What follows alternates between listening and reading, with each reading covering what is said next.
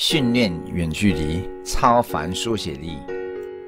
Hello, welcome to Beyond Norm Topic Master. Our theme this week is leaving home or moving abroad. Do you remember the first time you said goodbye to your parents? How did you feel? Have you ever talked about moving to another country? Where do you want to go? These are just two topics that we are going to talk about. We have 11 questions waiting for your answer to share your ideas and values with others. For question 1, we can talk about which country we want to move to if we are able to immigrate to a different country. To immigrate is to move to a different country. If you really want to move to a different country, which country is it? And what are your reasons for moving to the country? For question 2, we need to talk about whether we know anybody who has moved to a different country. Maybe it's one of your relatives, maybe it's your friend, maybe it's just simply somebody who you know. Share with your audience where they went, why they went there, and whether you know how they are in a new country. I have an example. Around 30 years ago, my sister and her 2 children went to Canada. And I still remember that day my mother was saying goodbye to her at the airport. They held each other and they cried. But after living in Canada for around 10 years, my sister decided to come back to Taiwan alone. Her children were still there.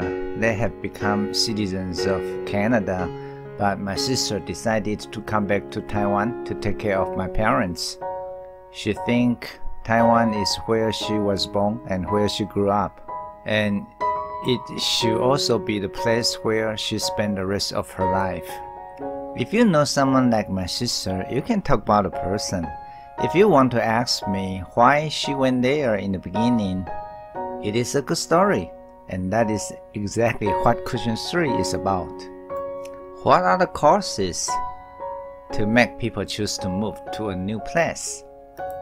For my sister, she chose to move to Canada for her children.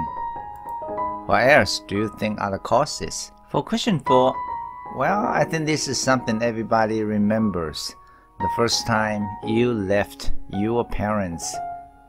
Whether it is graduation trip or it's camping trip, or you have to go to a university far away from home, or you are going to join the military, becoming a soldier.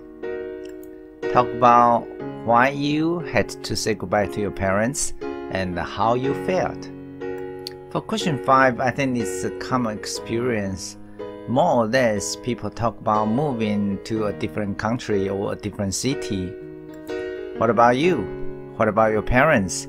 Have you ever talked about it? Share with your audience what you talked about. For question 6, in fact, quite many Taiwanese people have ever had this experience of working in a different country. Share with others. If you have to work in a different country, will you go? Or your answer could be yes, could be no. It depends on which country you have to go to. You can talk about how you will make the decision if this happens to you. For question 7, this is something everyone has to experience in their life. The children in the family have to leave their parents, leave their hometown sooner or later. In America, most children leave their parents at the age of 18 and they become totally independent. What about in Taiwan? What do you think is the age for Taiwanese people to be independent? And then you also can answer question 8, whether you think it is important for children to leave their parents and become independent, to have their own family. They might have to move to a different city, even a different country. But do you think it is important to be independent? Or it's better if children can stay with their parents in order to take care of them? For question 9, this is an English saying, and there is a very similar saying in Chinese. The saying is, the grass is always greener on the other side. You can talk about whether you understand the sentence or not, and whether you agree with the saying. For question 10, we talk about cultural shock. When you move to a different country, you have to be in a different culture, and you have to be there for a long time. And usually, people experience cultural shock. But even if you don't move to a different country, when you and someone from a different family have to live together, try to give an example of cultural shock. For cultural shock, most people jokingly talk about what foreigners think when they come to Taiwan and the first time they see somebody chewing betel nut, spitting betel nut juice. There are many other examples. Try to find one and share with your audience. The last question is to talk about what you need if you want to move a different country and live there for a very long time. And you may also talk about why it is easier for people to move to a country than to move to another. For example, it is much easier for people to move to Canada than to move to the USA. Why? And in fact, it is not so easy to become a citizen of Taiwan. But why not?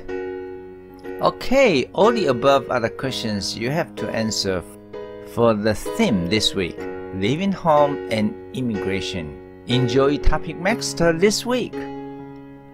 加入超凡远距，成就超凡英语说写能力。